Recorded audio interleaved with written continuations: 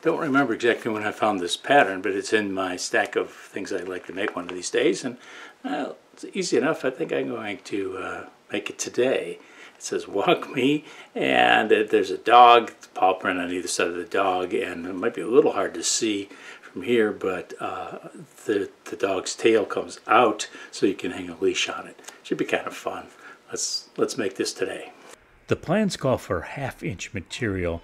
I had a piece of 4/4 walnut that I planed down to 1/2 inch thick, and I can fit 2 sets of dog bodies and tails on this piece. I had a piece of 1/2 inch red oak on my shelf that's large enough to make 2 backer boards. I'll use scroll saw tape to attach the patterns to the wood. You roll off the double-sided transparent tape onto the wood, then cut it to width using a utility knife. Then you peel off the backer and place the patterns on top of the tape. The tape holds the patterns firmly in place while you're cutting on the scroll saw, but it peels off quickly, leaving no residue when you're done. I'll be cutting all the parts for this project from 1/2 inch material, so I'm going to use a number 5 Pegasus modified geometry blade in my Pegasus scroll saw. I base my blade size choice on the thickness of the wood I'll be cutting, its hardness, and the complexity of the pattern. If you'd like more information on this, I'll leave a link to my video on this subject on the screen and in the description. I started by cutting one of the dogs. This is not a difficult pattern, but it is going to take some skill to cut accurately. I started cutting at one of the paws, and after marking the cut around the outside, I came to the first decision point. There are several places on the dog's body which have what I would call accent marks. Rather than just an outline of a dog's shape, these accent marks may be small, but they provide detail to make the animal look more realistic. Every time I come to one of these accent marks, I have to decide whether to keep cutting around the perimeter and come back to making these cuts later, or to make them as I go along. I left it to cut the accent here before continuing on. I followed the curve around the paw and kept cutting to the end of the accent mark. I wanted to keep this as just a line, so I backed the blade up to the intersection where the line started upwards along the side of the dog's body. If I had tried to turn the blade around at the end of the accent mark, it would have left a little circle, and I didn't want that. I followed the cut line up along the dog's body, and there was no doubt at all on how to cut the second accent. The curve for the dog's leg continued smoothly into the accent, so I kept following it until the line ended. It was easy to back the blade out to the vertical line again, pivot the workpiece, then start cutting again. Now it was a matter of following the cut line vertically, then around the top of the dog's ear, and continuing cutting right into that accent of the dog's ear attached to the top of its head. It was easy to back the blade out that short distance, pivot the workpiece, then make the cut across the top of the dog's head. From that point on, the cuts were a mirror image of what they had been on the left side of the dog. It didn't take very long to finish the cut, and the dog's body was complete. The next logical step was to cut the square slot that the dog's tail would fit into. I thought this was a simple yet clever design. The slot and tab will provide a lot more strength to the tail than just gluing it onto the dog's body with a butt joint. I have to emphasize that for this to look right, and in order for there to be a tight connection, this slot needs to be square. The corners need to be square, not rounded. Square is key. I cut from the pilot hole to a corner so the tip of the blade touched the point of that corner. Then I backed off the blade very slightly, just enough that the blade wasn't cutting, pivoted the workpiece 90 degrees, and then started cutting again right on the line. I followed the same procedure at each of the 4 corners. Now I can cut the tail. The dimensions of this piece are critical. When I planed this piece of walnut down to 1/2 inch thick, I measured the thickness with a caliper to make sure it was exactly 0.50 inches thick. You can't get that kind of accuracy with a tape measure or a ruler. I cut the bottom first, but rather than make the cuts for the tab, I cut all the way across, then made the curve cut up one side and off the end of the board. The reason I did this was that the board was long enough to project beyond the front of the scroll saw table. This made it difficult to maneuver, and I wanted close control. Now I could go back to the end with the tab and carefully make the vertical cut right to the intersection. Then I backed the blade out and made the connecting horizontal cut. Next, I performed the same set of operations on the other side. It's time for one of those little moments of truth, and the tab for the tail is a bit too large to fit into the slot.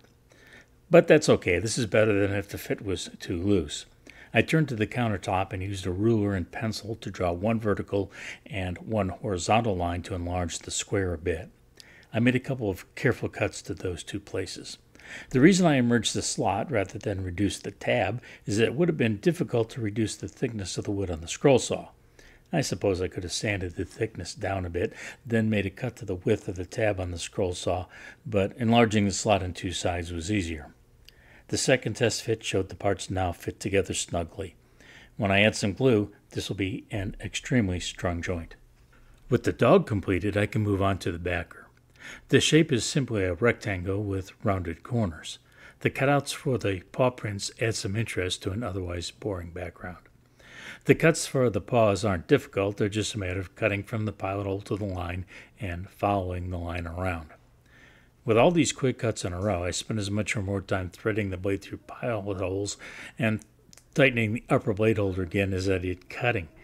This is why you want a scroll saw like the Pegasus. It's easy to thread the blade through pilot holes and then tighten the blade in the upper holder with just a thumb screw. The Pegasus scroll saw uses the same mechanism for the lower holder as well, making blade changes quick and easy too. I peeled the pattern off the backer and set the dog against it for a preview of what this will look like after the glue up. It's shaping up nicely. Cutting letters requires extra patience and attention to detail. For most parts of the majority of patterns, I cut right on the line, but I usually cut on the inside of the lines for letters. My reasoning is that letters are, by nature, close together except for the spaces in between words. This means that if you cut even slightly outside the lines, you run the risk of two letters running into each other. For letters like A and O and others, you have the possibility of the center section falling out. This could ruin not only that letter, but the look of the entire project. I've had to toss projects with quite a bit of time invested because of one or two bad cuts. When I was editing the section where I cut the letters "Walk Me" into the bone, I noticed that because the letters were so small, it was not easy to see what I was doing. So I found a stencil kit for 2-inch high letters and used the letter W to trace the shape onto a piece of 1/2-inch thick oak. This will make it much easier to see how I went about cutting this letter. I drilled a pilot hole near one of the top corners of the W, then cut to the corner. When I arrived there, I backed the blade up slightly so it was no longer cutting. Then I pivoted the workpiece until it was facing in the direction I wanted to cut next. I followed the long line down, but I did not try to make that very small angle because it would be difficult to make that turn and get a sharp point. Instead, I kept cutting in the same direction, as if that line had been extended all the way down to the bottom of the letter. At the bottom, I was easily able to make the needed 90-degree turn. I followed the short line at the bottom, made another 90-degree turn, then cut up the vertical line for the left side of the W. At the top, I made that turn in the normal manner, cut across the short line, and finished in the corner where I had started. This allowed the waist piece to be removed. With that piece cut and the waist out of the way, I was able to start the angled cut next. I followed that line up to the point where it met the next line. However, rather than try to pivot the workpiece for that steep angle, I backed the blade to the waist area, and then I cut along the line parallel to the one I had just cut. This line had a very wide obtuse angle in the middle, and it was very easy to shift the workpiece slightly to keep following the line to the top. Once I reached the top, the waist piece easily popped out, just like the first one had done. The next cut completed the middle part of the W. I started in the waist area and made the angled cut to the bottom. Then I backed the blade up to the top to make the cut on the parallel line. Rather than make this sharp turn at the end of that line, I continued cutting as if the line kept going until I reached the bottom corner. I made the turn in the usual manner, cut across the bottom, and that completed the middle portion of the W. The last part of the W is a piece of cake to cut. I started in the waist section, then followed the line up to the top. I made a 90-degree turn, cut the short horizontal line, made another 90-degree turn, and then I followed the line down to the bottom. The finished W gives you an idea of how this method of cutting leaves sharp points where they should be and sharp, clean corners as well. I hope that little exercise was helpful toward teaching you how to cut letters accurately with a scroll saw. When cutting the letter A, you need to be careful when cutting the crossbar. If you go over the lines while cutting this letter, the little triangle on the top may fall out and ruin the letter. Of course, this bone with writing is only a small part of the entire project, so if you ruin the cut, you can just toss this small piece and make another. The rest of the letters were relatively easy. I concentrated on staying inside the lines and making sharp corners. I started cutting the bone on one end with the point in the middle where the two curves met. Making this exterior cut was simply a matter of following the line all the way around. With the bone completed, I pulled off the scroll saw tape and pattern. Then I moved the backer and the dog over from the nearby countertop and set the bone on top of the backer underneath the dog shape. This did not take long to cut, and it's looking good. All that's left to do is the glue up and the finish.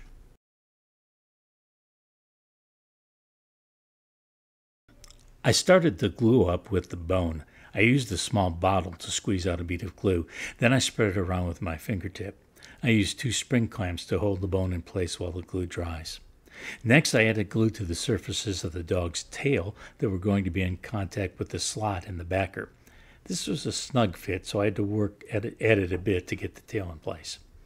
Once that was done, I squeezed some glue onto the back of the dog and spread it out evenly. I placed the dog between the paw prints on the sides and between the top of the backer and the bone on the bottom. Last, I added some F-clamps to hold the dog in place against the backer while the glue dried. I like the way this project turned out. It almost makes me wish I had a dog.